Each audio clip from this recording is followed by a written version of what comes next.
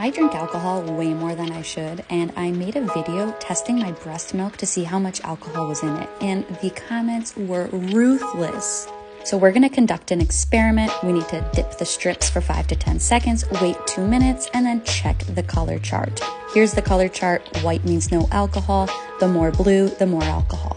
Now, I got so many comments telling me how juice had alcohol in it, so we have apple juice and we have orange juice to test. I'm also going to test my breast milk when I drank a bunch this past weekend, and then I had people telling me bananas had alcohol in it. So here I am, dipping the test strips for 10 seconds, and then I'm setting my timer for 2 minutes. Here is the apple juice. I would say it has maybe 0.02%. The orange juice definitely had no alcohol in it. My breast milk, however, was kind of blue. I would say it's between 0.02, 0.04% alcohol maybe.